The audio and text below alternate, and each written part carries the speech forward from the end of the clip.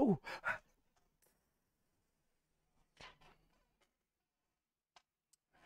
Hey, I don't want to brag, but I will. Hey, the recommended stocks are jumping at the bandizzle and have been. Today marks the 13th consecutive day of our sweet test to play. Guys, we're making money. We're getting honeys.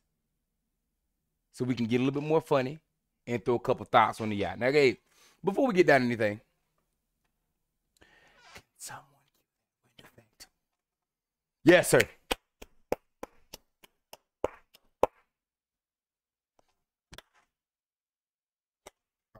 All right. Let's get down. Let's get down to it. People. First, we have some emotional responses to Lou versus Wall Street. I guess people, hey, to each their own flow. Yeah, I don't got too many problems with old Lou. But guys, that's the irrelevant portion of it, guys. If there's a true statement, like I mentioned in the comments, I don't care if it came from Liz's orange hair. I don't care if it was a wig that just scrolled up to me and said, if there's a fact or there's a truth, we're going to report on it. We're going to bring that into our analyzation so we know what's going on. We can make a full story. Hey, we're not doing the emotional trading thing over, guys. We're trying to get rich. That's so 2020, 21. We're like 2023 right now. We're supposed to be evolved. Let's stick to the whole culture here of keeping things unemotional. We're coming with real information, real facts, real, if you don't agree with something, hey, say, I don't agree with this. Don't, oh, you said, Lou, I'm mad. All right. But anyway, before we tap down, guys, we're going to do a little coverage on our AMC. Of course, our sweet test to play, and possible things y'all want to keep on in the future. Before we get into that, we're going to watch a sweet little zesty video of basically the reports where they're basically saying the markets are doing better than they expect, which, again, this is all leaning just off the tech factor. And AI is expanding. As I mentioned, things are getting, what would we say, this is a doozy now. Things are getting exciting.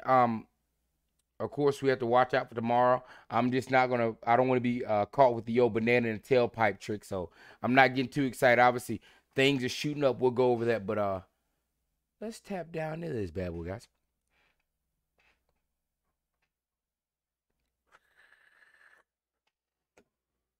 Yes, sir. Right now to the floor show, we've got traders Gary Kaltbaum and T3 Trading Chief Strategist Scott Redler. Scott, suddenly the markets look unstoppable. How long does this rally run? That's the big question, right? Especially when you go into a major event like the FOMC tomorrow. Yeah. We talked before about how we're 20% off the low. I thought I had seen an article about, I still haven't heard Jerome Powell say anything about, halts or anything like this pause. A lot of that is adjusting to the market. There's still the expectation that a hike come through and cause some damage to our markets. But right now, I'm still seeing the amount of FOMO, heat, and power behind these moves in AI.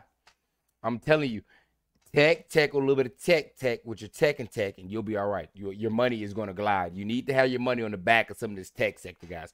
But let's get back to that. Lows in the S&P. The Nasdaq's been, roaring and leading the way. The rally started in March, though. People talk about the October lows and March when we ignited, and now as we're up, like you said, in some stocks, 12, 13 days into a big event, active traders like me get a little cautious. Doesn't mean it's over. It just means that we might get a little volatility tomorrow ahead of the FOMC. Well, let's show some of the longer-term S&P pictures. Gary, the S&P looks unbelievably strong, considering that it was as recently as late fall that we were in the middle, as you know, of a bear market, the bear market low, and here we are out of the bear market. And what do we have? It is incredible that we finally exited the bear market yesterday. Big move in the S&P again here, but tech has been the leader. What are you looking at here, and how long does this, quote, suddenly unstoppable market continue to rally? Well, as I have told you, the only thing I was owning was big tech. It was the only thing I needed to own until June. Y'all listen to this big money. Just listen to the big money, how that money's moving around. Second, that's when. But now don't forget, they were fudding their pants off about a month ago when everything was as cheap as dirt. market it's woke still up, cheap, the but broad hey, market. we up. It was Most of these comatose for 1x this whole move to higher, 2x. and finally energy and transports and economically sensitive and everything like that, caterpillar types under the sun are getting going, and that's what's fueling more of this. How long it lasts, how far it goes, beats the heck out of me. All I can tell you, I think we have more to go. This is just very good action as I scan 1,500 to 2,000 names every night. Just a lot of stocks are turning up here that were dead money. So I think there's more. The only thing I would tell you, and I think Scott's right, short term, there's some names in the trees. And when I mean trees, I mean redwoods. They've gone pretty much vertical. So I would suspect we're going to get some rest or some pullback here on some of these names. But I think going farther out, I think we're in pretty darn good shape in spite of all the economic news, notwithstanding the job numbers, which is quite the amazing. Okay, here's been quite the amazing. NVIDIA, folks, I need to tell you that NVIDIA's market cap is now above $1 trillion. Above $1 trillion. Needs to close there. We haven't seen that before. But, Scott, that would be the first semiconductor company to hit $1 trillion market cap. People thought that it had run. Hey. It's money, Montgomery. We going green. Yachts on yachts. That's what we're doing over here. Let's not get in this confused people. This whole channel is about making money and retail linking up to make more money.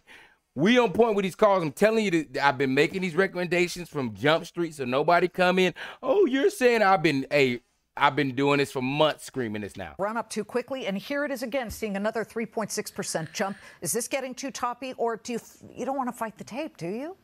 Well, you don't want to fight the tape at all. They say the trend is your friend for a reason, and NVIDIA has led the way in tech. Traders have been watching NVIDIA. Traders have been long NVIDIA. It's been one of the best acting stocks this year. And I remember 78% when 3 months got on to NVIDIA. $1 trillion, and they thought it could. Volatility is here for these big names as well. The whole day of big names not being able to grow. This market is filled with retail now. Couldn't be sustained. Volatility. And where's Apple at $3 trillion?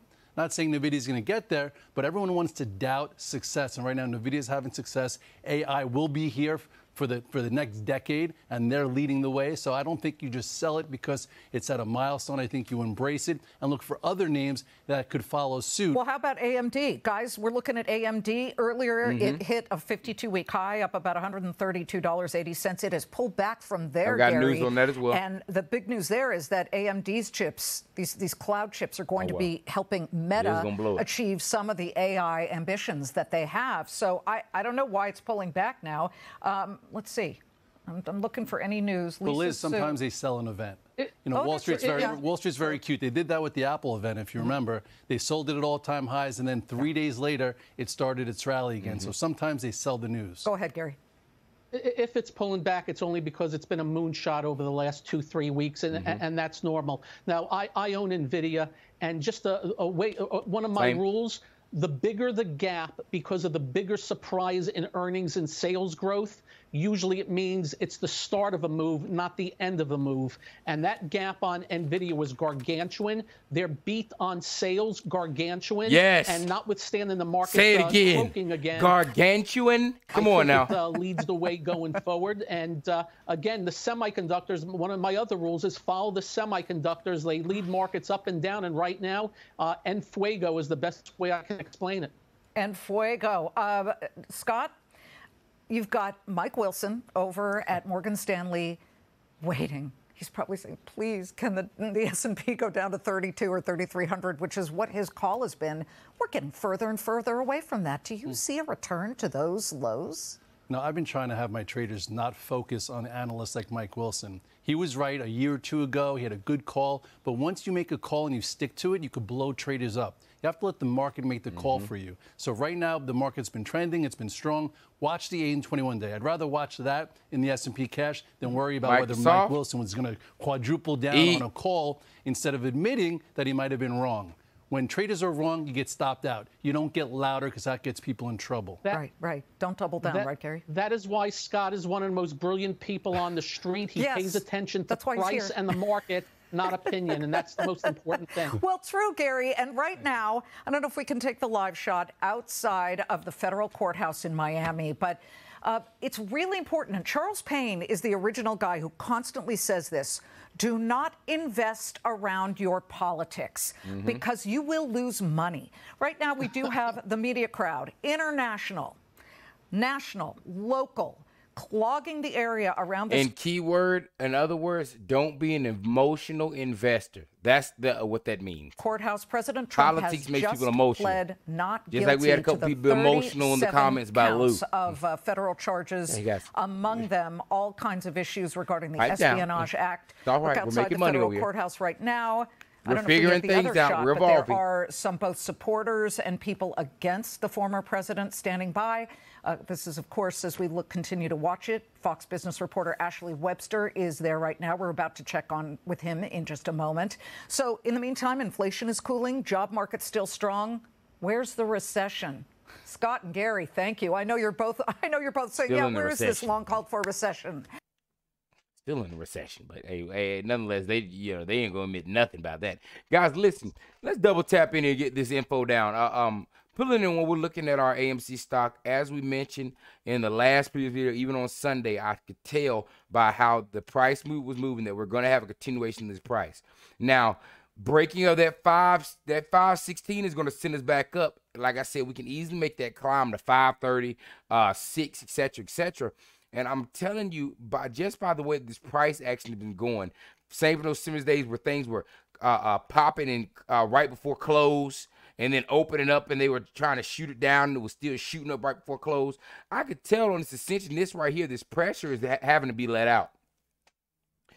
Keep your eyes peeled on it. Watch out for tomorrow. Tomorrow can cause a little volatility, or it could send this thing to it could send the markets to well, I guess we just call it the moon. They send it to outer space. Like I said, everything's kind of lined up. AMC is correlating with this as well, which is just funny how they like to have AMC move with the market. Which, like I said, we kind of went over that where we're saying that would explain how AMC, which is supposed to move inverse with the market, moves with the markets if they're taking AMC buy orders and buying other stocks with it. Of course, they're going to correlate and move with each other, right? But nonetheless, double tapping in. Coming up to AMC short inches with 22.62%. They need to go ahead and just fling it back up to that 25% or 30%. At least make it tickle our fans because we know it's past 100%, 200% short interest as for what they're reporting. Still sitting at 8.29 days to cover. I think it was like 8.30 the day before. All of that is relevant. That has nothing to do with anything. Our key focal point, unless MOAS happens, which again, guys, as was mentioned in the last video, in the video before that, history might not repeat itself, but it does rhyme. And like I said, with us dealing with algos, this is the same. I got some. Out of that. 1 second. Oh wow, no water either. Why? All right, but history doesn't repeat itself, but it always does rhyme. And with this being algos, this would be funny how, we've had talks about a mid-June run-up. We're seeing all this tighten up as we're moving into those final days before our AMC hearing.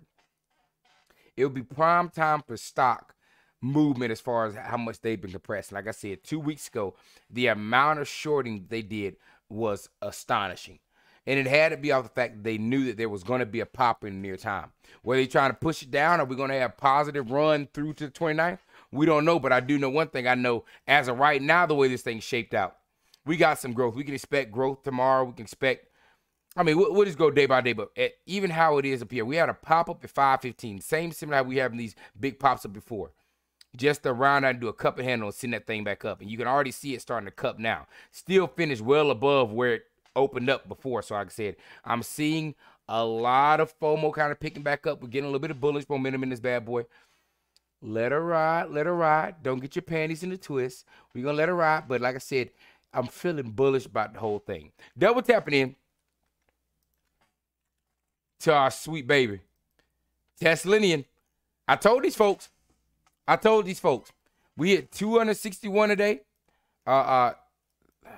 Let's pull this out here. I want to go in just so y'all can see how we've been moving on in the last couple of days.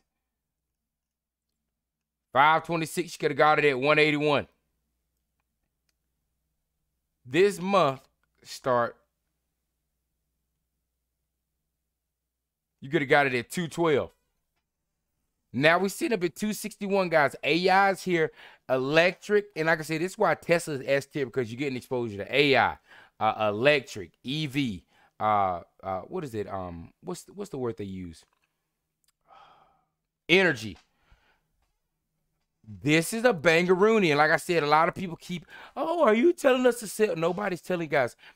You can hold your AMC as long as you want to. What I'm telling you is this, is that if I don't care if you are all in the Tesla, right? What I'm saying is you should not have all your money plugged up into anything to where you can't capitalize and move, especially if you're not sitting in what, in my opinion, is going to be the greatest generational wealth grower, which is the tech sector. This innovation, like I said, these are just opinions. If you don't pick it up, it's cool. If you do pick it up, cool. But what we're trying to do over here is we're trying to bolster a stronger, more wealthy retail community. So like I said, we're calling that banger plays. Path. Could have got that at 15. Hit 17, is at 16, 1602. SoFi. SoFi, another 5% after 14% run up. Who else do we have? Oh, AMD. I don't know why AMD is actually red. They actually got some good news. But nonetheless, they're up high. What is this over here? The low was 107, sitting at 1. They hit a high today of 1. Is that today? That was in pre-market. What's going on here? But hit a high. Is that an all-time high?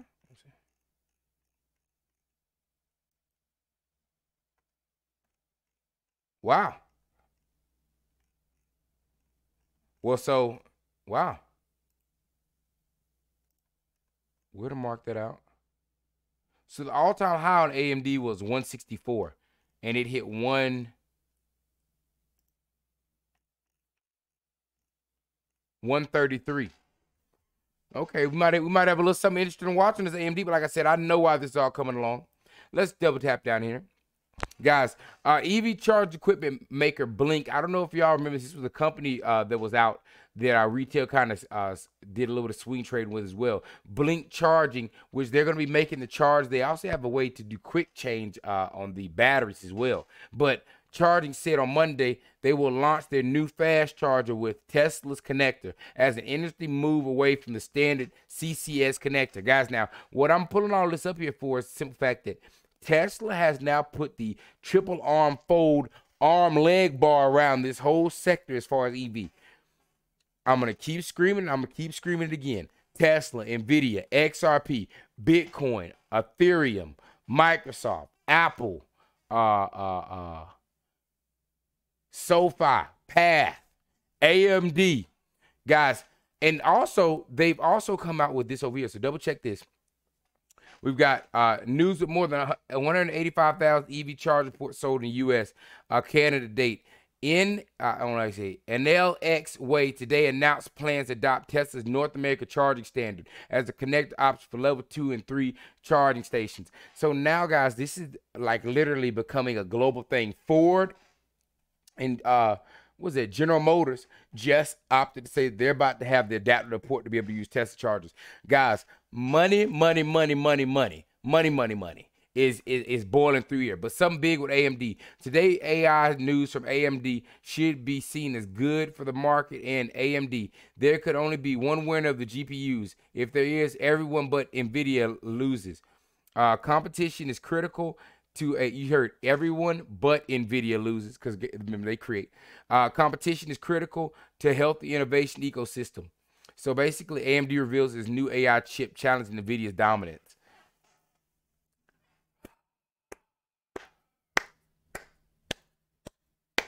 Guys, NVIDIA, Tesla, XRP, Bitcoin, Ethereum, Apple, Netflix, Amazon, Path.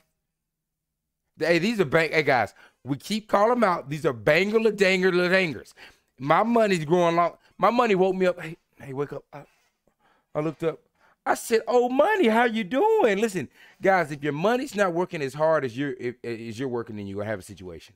That's all we're coming down to, guys. But like I said, guys, I have some like I said, bullish expectations for this week coming, which is crazy to say that we're heading into a Fed meeting.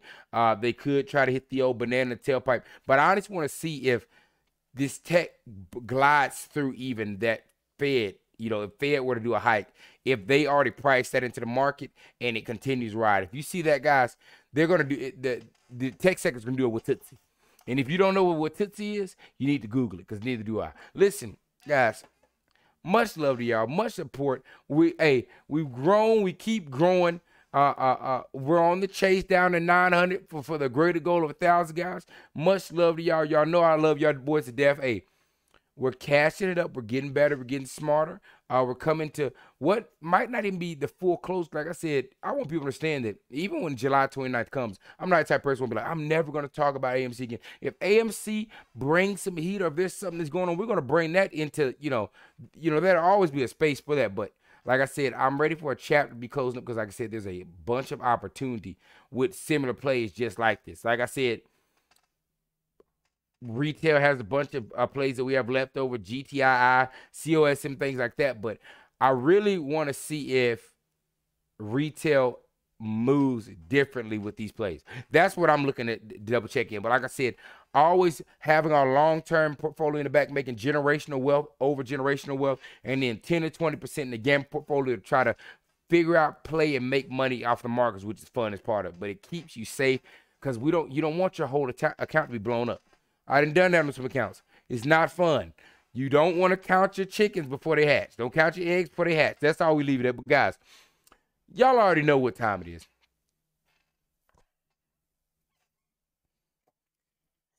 Yes, sir.